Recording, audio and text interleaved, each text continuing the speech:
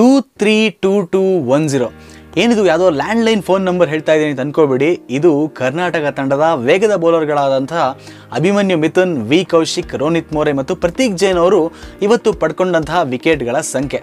ಇವತ್ತು ಮ್ಯಾಚ್ ಇತ್ತ ಅಂತ ಕೇಳೋಕೆ ಹೋಗಬೇಡಿ. ಕ್ರಿಕೆಟ್ ಅಭಿಮಾನಿಗಳಾಗಿದ್ದರೆ ನಿಮಗೆ ಗೊತ್ತೇ ಇರುತ್ತೆ, ಇವತ್ತು ಕರ್ನಾಟಕ ವರ್ಸಸ್ ಮುಂಬೈ ಪಂದ್ಯ ನಡೀತಾ ಇದೆ. ಈ ನಮ್ಮ ವೇಗಿಗಳ ಪರಾಕ್ರಮದಿಂದ ಮುಂಬೈ ತಂಡ ಕೇವಲ 194 ರನ್ಗಳಿಗೆ ಆಲ್ ಔಟ್ ಆಯಿತು. ನೋಡಿ ಹೆಂಗಿದೆ ನಮ್ಮ ಕನ್ನಡಿಗರ ದರ್ಬಾರ್ ಮುಂಬೈನಲ್ಲಿ.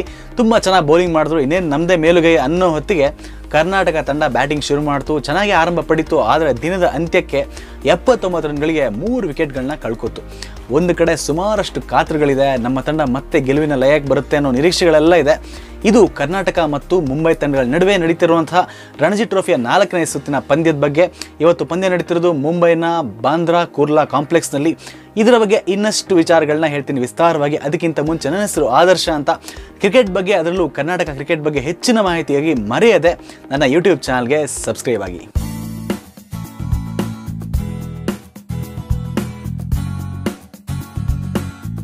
ಒಂದು ಕಡೆ 41 ಬಾರಿ ರಣಜಿ ಟ್ರೋಫಿಯನ್ನು ಗೆದ್ದಿರುವ ಮುಂಬೈ ತಂಡ, ಇನ್ನೊಂದು ಕಡೆ 8 ಸಲ ಪ್ರಶಸ್ತಿಯನ್ನು ಎತ್ತಿ ಹಿಡಿದಿರುವಂಥ ಕರ್ನಾಟಕ ತಂಡ, ಒಂದು ಕಡೆ 241 ರಣಜಿ ಪಂದ್ಯಗಳನ್ನ ಗೆದ್ದಿರುವಂತಹ ಮುಂಬೈ ತಂಡ, ಇನ್ನೊಂದು ಕಡೆ 199 ರಣಜಿ ಪಂದ್ಯಗಳನ್ನ ಗೆದ್ದು 200ನೇ ಗೆಲುವಿಗೆ ಇನ್ನೊಂದೇ ಒಂದು ಗೆಲುವು ಸಾಕಾಗಿರುವಂತಹ ಕರ್ನಾಟಕ ತಂಡ.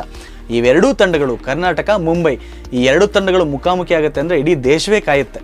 ಆದರೆ ಹಾಟ್ ಸ್ಟಾರ್ ಅಥವಾ ಸ್ಟಾರ್ ಸ್ಪೋರ್ಟ್ಸ್ಗೆ ಅಥವಾ ಸ್ಟಾರ್ ಸ್ಪೋರ್ಟ್ಸ್ ಕನ್ನಡಕ್ಕೆ ಇದು ಗೊತ್ತೇ ಆಗೋದಿಲ್ಲ. ಪದೇ ಪದೇ ಹೇಳಿ ಸಾಕಾಗೋಯ್ತು. ಇನ್ನಾದರೂ ಸ್ಟಾರ್ ಸ್ಪೋರ್ಟ್ಸ್ ಕನ್ನಡದಲ್ಲಿ ಕರ್ನಾಟಕದ ರಣಜಿ ಪಂದ್ಯಗಳು ಬರಲೇಬೇಕು. ಇಲ್ಲಾಂದರೆ what is the point of having star sports Kannada ಅಲ್ವಾ? ಇದನ್ನು ನೀವು ಕೂಡ ಟ್ವಿಟರ್ನಲ್ಲಿ ಸ್ಟಾರ್ ಸ್ಪೋರ್ಟ್ಸ್ ಹ್ಯಾಂಡ್ಲಿಗೆ ಕೇಳಿ ಅಂತ ಹೇಳ್ತಾ, ಇವತ್ತು ಬಾಂದ್ರಾ ಕುರ್ಲಾದಲ್ಲಿ ನಡೆದಂತಹ ಕರ್ನಾಟಕ ಮತ್ತು ಮುಂಬೈ ಪಂದ್ಯಗಳ ರಣಜಿ ಟ್ರೋಫಿ ಪಂದ್ಯದಲ್ಲಿ ಕರ್ನಾಟಕ ತಂಡ ಟಾಸ್ ಗೆದ್ದು ಬೌಲಿಂಗನ್ನು ಆರಿಸ್ಕೊಳ್ತು. ಕರ್ನಾಟಕ ತಂಡದಲ್ಲಿ ಬದಲಾವಣೆಗಳು ಯಾವುದು ಅಂತಂದರೆ, ಮಯಾಂಕ್ ಅಗರ್ವಾಲ್ ಅವರ ಬದಲಿಗೆ ರೋಹನ್ ಕದಮ್ ಅವರು ಆಯ್ಕೆಯಾದರು. ಹಾಗೆಯೇ ದೇಗಾ ನಿಶ್ಚಲ್ ಅವರ ಜಾಗಕ್ಕೆ ಅಭಿಷೇಕ್ ರೆಡ್ಡಿ ಅವರು ಬಂದರು. ಇನ್ನೊಂದು ಬದಲಾವಣೆ ಅಂತಂದರೆ ಸುಚಿತ್ ಅವರ ಜಾಗಕ್ಕೆ ರೋನಿತ್ ಮೋರೆ ಅವರು ಬಂದರು. ಹಾಗಾಗಿ 4 ಜನ ವೇಗದ ಬೌಲರ್ಗಳು ಹಾಗೂ ಇನ್ನೊಬ್ಬ ಸ್ಪಿನ್ನರ್ ಶ್ರೇಯಸ್ ಗೋಪಾಲ್ ಅವ್ರ ಜೊತೆ ಕರ್ನಾಟಕ ತಂಡ ಕಣಕ್ಕಿಳಿತು.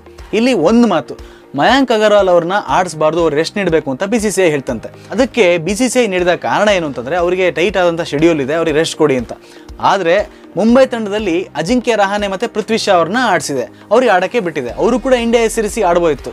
ಇಲ್ಲಿ ಯಾಕೆ ಒಬ್ಬೊಬ್ಬರಿಗೆ ರೆಸ್ಟ್ ಕೊಡಬೇಕು, ಅವ್ರು ಬಿಡ್ತಾರೆ ಅಂತ ನನಗಂತೂ ಅರ್ಥ ಆಗ್ತಿಲ್ಲ. ಇರಲಿ, ಅವ್ರು ಇಲ್ಲದೆ ಕೂಡ ಕರ್ನಾಟಕ ತಂಡ ಖಂಡಿತವಾಗಿ ಗೆಲ್ಲುತ್ತೆ. ಆದರೆ ಇದು ಹೇಗಿರುತ್ತೆ ಏನೋ ನೀತಿಗಳು ಅಂತ ನಿಮ್ಮ ಮುಂದೆ ನಾನು ಹೇಳಿದೆ ಅಷ್ಟೇ. ಇವತ್ತು ಕರ್ನಾಟಕ ತಂಡ ಬೌಲಿಂಗನ್ನು ಆರಿಸ್ಕೊಂಡಾಗ ಸ್ವಲ್ಪ ಎಲ್ರಿಗೂ ಚಿಂತೆ ಕಾಡಿತ್ತು. ಯಾಕೆ ಅಂತಂದರೆ, ಮುಂಬೈ ತಂಡದಲ್ಲಿರೋ ಬ್ಯಾಟ್ಸ್ಮನ್ಗಳನ್ನೆಲ್ಲ ನೋಡ್ತಾ ಹೋಗಿ, ಅಜಿಂಕ್ಯ ರಹಾನೆ, ಪೃಥ್ವಿ ಶಾ, ಆದಿತ್ಯ ತಾರೆ, ಸೂರ್ಯಕುಮಾರ್ ಯಾದವ್, ಹಾಗೆಯೇ ಸರ್ಫರಾಜ್ ಖಾನ್, ಸಿದ್ದೇಶ್ ಲಾಡ್ ಇವರೆಲ್ಲ ಇರೋದ್ರಿಂದ ಕರ್ನಾಟಕ ತಂಡ ಬೌಲಿಂಗ್ ಸ್ವಲ್ಪ ಕಷ್ಟ ಆಗುತ್ತೆ ಅಂತ ಎಲ್ಲರೂ ಅಂದ್ಕೊಂಡಿದ್ರು. ಆದರೆ ಎಲ್ರಿಗೂ ಅಚ್ಚರಿ ಎಂಬಂತೆ ರಹಾನೆ, ಶಾ ಎಲ್ಲರನ್ನೂ ಔಟ್ ಮಾಡಿಬಿಟ್ರು ಕರ್ನಾಟಕದ ವೇಗಿಗಳು. ಒಂದು ಹಂತಕ್ಕೆ 60ಕ್ಕೆ 6 ಆಗಿತ್ತು. ಮುಂಬೈ ತಂಡ ರನ್ಗಳಿಲ್ಲದೆ ವಿಕೆಟ್ಗಳನ್ನ ಕಳ್ಕೊಂಡು ಮೋಡದ ಮರೆಯಲಿತ್ತು ಅಂತಲೇ ಹೇಳ್ಬೋದು, ಸಂಕಷ್ಟಗಳ ಮೋಡದಲ್ಲಿ. ಆಗ ಒಬ್ಬ ಸೂರ್ಯ ಹುಡ್ಕೊಂಡ, ಆತನ ಹೆಸರು ಸೂರ್ಯಕುಮಾರ್ ಯಾದವ್. ಮುಂಬೈ ತಂಡದ ನಾಯಕ ಅದ್ಭುತವಾದ ಇನ್ನಿಂಗ್ಸನ್ನು ಆಡಿದ್ರು, 77 ರನ್ಗಳನ್ನ ಗಳಿಸಿದ್ರು. ಗುಣಕ್ಕೆ ಮತ್ಸರಬೇಕೆ ಅನ್ನೋ ಹಾಗೆ ಅದ್ಭುತವಾಗಿ ಆಟ ಆಡಿದ್ರು. ಅವ್ರ ಬಗ್ಗೆ ಹೇಳಲೇಬೇಕು, ಸೂರ್ಯಕುಮಾರ್ ಯಾದವ್ ಬಗ್ಗೆ ಕೌಂಟರ್ ಅಟ್ಯಾಕ್ ಮಾಡಿದ್ರು. ಇಲ್ಲಿ ಕರುಣ್ ನಾಯರ್ ಅವರು ಒಂದು ತಪ್ಪನ್ನು ಮಾಡಿದ್ರು. 60ಕ್ಕೆ 6 ಇದ್ದಾಗ ಶ್ರೇಯಸ್ ಗೋಪಾಲ್ ಅವ್ರನ್ನ ಕರ್ಕೊಂಡ್ಬಂದ್ರು. ವೇಗದ ಬೌಲರ್ಗಳು ಚೆನ್ನಾಗಿ ಬೌಲಿಂಗ್ ಮಾಡುವಾಗ ಶ್ರೇಯಸ್ ಗೋಪಾಲ್ ಕರ್ಕೊಂಡ್ಬಂದ್ರು. ಸೂರ್ಯಕುಮಾರ್ ಯಾದವ್ ಅವರು ಸ್ಪಿನ್ನರ್ಗೆ ಸ್ವಲ್ಪ ಚೆನ್ನಾಗಿ ಆಡ್ತಾರೆ, ನಿಮಗೆಲ್ಲ ಗೊತ್ತೇ, ಸ್ಪಿನ್ನರ್ ತುಂಬ ಚೆನ್ನಾಗಿ ಆಡ್ತಾರೆ ಅವರು. IPL ನೋಡಿದ್ದೀವಿ, ಒಂದೇ ಓವರ್ಲಿ 19 ರನ್ಗಳನ್ನ ಹೊಡೆದು ಪ್ರೆಷರ್ ಈಸ್ ಆಗಿಬಿಡ್ತು. ಅಲ್ಲಿಂದ ಪಂದ್ಯ ಸ್ವಲ್ಪ ತಿರುವು ತಗೊಳ್ತು ಅಂತಲೇ ಹೇಳ್ಬೋದು. 88 ರನ್ಗಳ ಜೊತೆಯಾಟ ಬಂತು 7ನೇ ವಿಕೆಟ್ಗೆ. ನಂತರ ಸೂರ್ಯಕುಮಾರ್ ಯಾದವ್ ಅವರು 77 ರನ್ಗಳನ್ನ ಗಳಿಸಿ ಔಟ್ ಆದರು. ಹಾಗೆ ಇನ್ನೊಂದು ತುದಿಯಲ್ಲಿ ಅವರಿಗೆ ಅದ್ಭುತವಾದಂಥ ಸಾಥ್ ನೀಡ್ತಿದ್ದಂತಹ ಶಶಾಂಕ್ ಆತ್ರಾಡೆ ಅವರು ಕೂಡ 35 ರನ್ಗಳನ್ನ ಗಳಿಸಿ ಔಟ್ ಆದರು. ಕೊನೆಗೆ 194 ರನ್ಗಳಿಗೆ ಮುಂಬೈ ತಂಡ ಆಲ್ ಔಟ್ ಆಯಿತು. ಇದಕ್ಕೆ ಉತ್ತರವಾಗಿ ಕರ್ನಾಟಕ ತಂಡ ಹೇಗಾಡುತ್ತೆ ಅನ್ನೋದು ಭಯ ಕೂಡ ನಮಗೆಲ್ಲ ಇತ್ತು. ಯಾಕೆಂದರೆ ನಮ್ಮ ಬೌಲರ್ಗಳು ಅಷ್ಟು ಚೆನ್ನಾಗಿ ಬೌಲಿಂಗ್ ಮಾಡಿದಾಗ ಆ ಕಡೆ ಬೌಲರ್ಗಳು ಚೆನ್ನಾಗಿ ಮಾಡ್ಬೋದೇನೋ ಅನ್ನೋ ಭಯ ಇತ್ತು. ಆದರೆ ದೇವದತ್ ಪಡಿಕ್ಕಲ್ ಮತ್ತು ರವಿಕುಮಾರ್ ಸಮರ್ಥ್ ಅವರು ಚೆನ್ನಾಗಿ ಸಮರ್ಥವಾಗಿ ಆರಂಭವನ್ನು ನೀಡಿದ್ರು ಅಂತ ಹೇಳ್ಬೋದು. ಸಮರ್ಥ್ ಅವ್ರ ಬಗ್ಗೆ ಎಲ್ಲರೂ ಕೂಡ ಬೈದಿದ್ರು. ಒಂದು ತಿಳ್ಕೊಳ್ಳಿ, ಯಾರನ್ನ ಯಾವ ಡ್ರಾಪ್ ಮಾಡೋದು ಕೂಡ ತುಂಬ ಮುಖ್ಯ ಆಗುತ್ತೆ. ರವಿಕುಮಾರ್ ಸಮರ್ಥ್ ಅವರು ಡ್ರಾಪ್ ಆಗಿ ಮತ್ತೆ ಬಂದ್ರಲ್ಲ ಮಯಾಂಕ್ ಅಗರ್ವಾಲ್ ಹೋಗಿದ್ದಕ್ಕೆ, ಅವ್ರಿಗೊಂಥರ ಆಡಲೇಬೇಕು ಅನ್ನೋ ಒಂದು ಸ್ಫೂರ್ತಿ ಛಲ ಹುಡ್ತು ಅಂತಲೇ ಹೇಳಬೇಕು. ಇವತ್ತು 40 ರನ್ಗಳನ್ನ ಗಳಿಸಿ ಅಜೇಯರಾಗಿ ಉಳಿದ್ರು ಅವರು. ಆದರೆ ಇನ್ನೊಂದು ತುದಿಯಲ್ಲಿ ಚೆನ್ನಾಗಿ ಆಡ್ತಿದ್ದಂತಹ ಪಡಿಕ್ಕಲ್ ಅವರು 32 ರನ್ಗಳನ್ನು ಗಳಿಸಿ ಔಟ್ ಆದರು. ಅವರ ಜೊತೆಗೇನೆ ಅಭಿಷೇಕ್ ರೆಡ್ಡಿ ಅವರು ಔಟ್ ಆಗಿಬಿಟ್ರು. ಒಂದೇ ಓವರ್ನಲ್ಲಿ 2 ವಿಕೆಟ್ ಹೋಯಿತು. ನಂತರ ಇವತ್ತು ಇನ್ನೊಂದು ಅಂತಂದರೆ ಮುಖ್ಯವಾಗಿ ರೋಹನ್ ಕದಂ ಅವರು ಇವತ್ತು ಪಾದಾರ್ಪಣೆ ಮಾಡಿದ್ದಾರೆ. ಎರೇಗೌಡ ಅವರಿಂದ ಕರ್ನಾಟಕ ತಂಡದ ಕ್ಯಾಪನ್ನು ಕೂಡ ಪಡ್ಕೊಂಡ್ರು. ಅವರು 4 ರನ್ ಗಳಿಸಿ ಔಟ್ ಆಗಿ ನಿರಾಸೆಯನ್ನು ಉಂಟು ಮಾಡಿದ್ರು ಪಾದಾರ್ಪಣೆ ಪಂದ್ಯದಲ್ಲಿ. 2ನೇ ಇನ್ನಿಂಗ್ಸಲ್ಲಿ ಅವರು ಚೆನ್ನಾಗಿ ಆಡಲಿ. ಒಟ್ಟಾರೆಯಾಗಿ ಕರ್ನಾಟಕ ತಂಡ 79ಕ್ಕೆ 3 ವಿಕೆಟ್ಗಳನ್ನ ಕಳ್ಕೊತು. ದಿನದ ಅಂತ್ಯದಲ್ಲಿ ಸ್ವಲ್ಪ ಆತಂಕ ಕಾಡ್ತು ಅಂತಲೇ ಹೇಳಬೇಕು. ಒಂದು ಕಡೆಯಲ್ಲಿ ರವಿಕುಮಾರ್ ಸಮರ್ಥ್ ಅವರಿದ್ದರೆ, ಇನ್ನೊಂದು ಕಡೆಯಲ್ಲಿ ಕರುಣ್ ನಾಯರ್ ನಾಯಕ ಇದ್ದಾರೆ. ಕರುಣ್ ನಾಯರ್ ಅವರು ಫಾರ್ಮಿಗೆ ಬಂದಿರೋದು ಲಾಸ್ಟ್ ಇನ್ನಿಂಗ್ಸಲ್ಲಿ ನಿಮ್ಗೆ ಗೊತ್ತಿದೆ, ತುಂಬ ಚೆನ್ನಾಗಿ ಆಡಿದ್ರು. ಹಿಮಾಚಲ ಪ್ರದೇಶದ ವಿರುದ್ಧ 2 ಇನ್ನಿಂಗ್ಸ್ಗಳಲ್ಲೂ ಅರ್ಧಶತಕ ಗಳಿಸಿದ್ರು. ಇವರಿಬ್ಬರ ಮೇಲೆ ತುಂಬ ನಿರೀಕ್ಷೆ ಇದೆ. ನಾಳೆ ಕೂಡ ಬೆಳಿಗ್ಗೆ ಏನು ಹೇಳ್ತಾರೆ ಪಿಚ್ನಲ್ಲಿ ಡೆಮೋನನ್ನು ಹಾಗೆ ಒಂದಷ್ಟು ವೇಗದ ಬಾಲ್ಗಳಿಗೆ ಸಾಕಷ್ಟು ಸಾಥ್ ನೀಡುತ್ತೆ. ನಾವು ನೋಡಿದ್ದೀವಿ ಕರ್ನಾಟಕ ವೇಗಿಗಳು ಹೇಗೆ ಬೌಲಿಂಗ್ ಮಾಡಿದ್ದಾರೆ ಅಂತ. ಹಾಗಾಗಿ ನಾಳೆ 2ನೇ ದಿನ ತುಂಬ ಮುಖ್ಯ ಆಗುತ್ತೆ.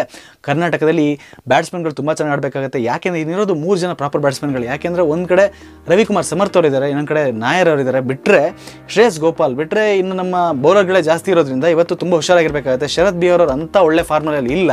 ಹಾಗಾಗಿ ಸ್ವಲ್ಪ ನೋಡ್ಕೊಂಡು ಆಡಬೇಕಾಗುತ್ತೆ. ನಾಳೆ ಮೊದಲ ಓವರ್ನಲ್ಲಿ ಸ್ವಲ್ಪ ಡಿಫೆನ್ಸ್ ಆಡಿಕೊಂಡು ನಂತರ ರನ್ ಗಳಿಕೆ ಬಗ್ಗೆ ಯೋಚನೆ ಮಾಡಬೇಕಾಗುತ್ತೆ. ಮೊದಲ ಇನ್ನಿಂಗ್ಸ್ನಲ್ಲಿ ಸ್ವಲ್ಪ ದೊಡ್ಡ ಲೀಡ್ ಬೇಕಾಗುತ್ತೆ, ಒಂದು 100 ರನ್ಗಳ ಅಂತರ ಆದರೂ. ಹಾಗಾದರೆ ಒಂದೊಳ್ಳೆ ಲೀಡ್ ಸಿಕ್ಕರೆ ಖಂಡಿತವಾಗಿ ಮುಂಬೈ ತಂಡದ ಮೇಲೆ ಒತ್ತಡ ಹಾಕ್ಬೋದು. 2ನೇ ಇನ್ನಿಂಗ್ಸ್ನಲ್ಲೂ ಕೂಡ ಇದೇ ರೀತಿ ವೇಗಿಗಳು ಪರ್ಫಾರ್ಮ್ ಮಾಡ್ಬೋದು ಅಂತ ನಾನು ಅನ್ಕೊಳ್ತೀನಿ.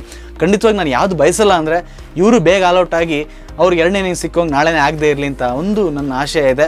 ಕರ್ನಾಟಕ ತಂಡದ ವೇಗಿಗಳು ಪರ್ಫಾರ್ಮ್ ಮಾಡಿದ ರೀತಿ ಅದ್ಭುತವಾಗಿತ್ತು. ಹಾಗೆಯೇ ರವಿಕುಮಾರ್ ಸಮರ್ಥ್ ಅವರು ಇಂಥ ಒಂದು ಇನ್ನಿಂಗ್ಸ್ಗಳ ನಡುವೆ, ಕಳಪೆ ಇನ್ನಿಂಗ್ಸ್ಗಳ ನಡುವೆ ಒಂದು ಒಳ್ಳೆ ಇನ್ನಿಂಗ್ಸನ್ನು ಆಡಿದ್ರು.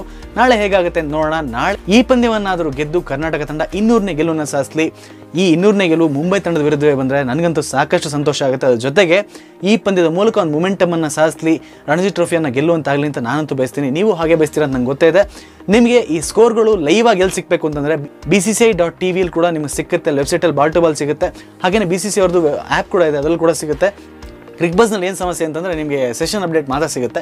ಹಾಗಾಗಿ ಇದು ಅಪ್ಡೇಟನ್ನು ನೋಡ್ತಾ ಇರಿ. ನೀವೆಲ್ಲ ಆಫೀಸರ್ ಇರಿ ಅಥವಾ ಇನ್ನೆಲ್ಲೇ ಇರಿ, ಕರ್ನಾಟಕ ತಂಡದ ಸ್ಕೋರ್ನ ಮಾತ್ರ ಫಾಲೋ ಮಾಡ್ತಾ ಇರಿ. ಇಂಡಿಯಾ ತಂಡದ ಮ್ಯಾಚ್ಗಳನ್ನ ಎಷ್ಟು ಸಪೋರ್ಟ್ ಮಾಡ್ತಿರೋ ಕರ್ನಾಟಕ ತಂಡ ಮ್ಯಾಚ್ ಅದಕ್ಕಿಂತ ಜಾಸ್ತಿ ಸಪೋರ್ಟ್ ಮಾಡಿ. ಯಾಕೆಂದರೆ ಇದು ನಮ್ಮ ತಂಡ ಅಂತ ಹೇಳ್ಕೊಳಕ್ಕೆ ನಮಗಂತೂ ತುಂಬ ಹೆಮ್ಮೆ ಇದೆ ಅಂತ ಎಲ್ರಿಗೂ ತೋರಿಸ್ಕೊಡಿ ಅಂತ ಹೇಳ್ತಾ, ಜೈ ಕರ್ನಾಟಕ, ಜೈ ಭಾರತ. ಇನ್ನೂ ನೀವೆಲ್ಲ ಒಳ್ಳೆ ಪ್ರೋತ್ಸಾಹನ ಕೊಟ್ಟರೆ ದಿನದಿನದೂ ಈ ಥರದ ಕರ್ನಾಟಕ ತಂಡದ ವಿಶ್ಲೇಷಣೆ ಮಾಡೋದು ನನಗಂತೂ ಇಷ್ಟ. ನೀವು ಇಷ್ಟಪಡ್ತೀರಾ ಅಂತ ಅಂದ್ಕೊಳ್ತೀನಿ. ಮುಂದಿನ ವಿಡಿಯೋದಲ್ಲಿ ಮತ್ತೆ ಸಿಗ್ತೀನಿ. ಅಲ್ಲಿ ತನಕ ನಮಸ್ಕಾರ, ಗುಡ್ ಬೈ.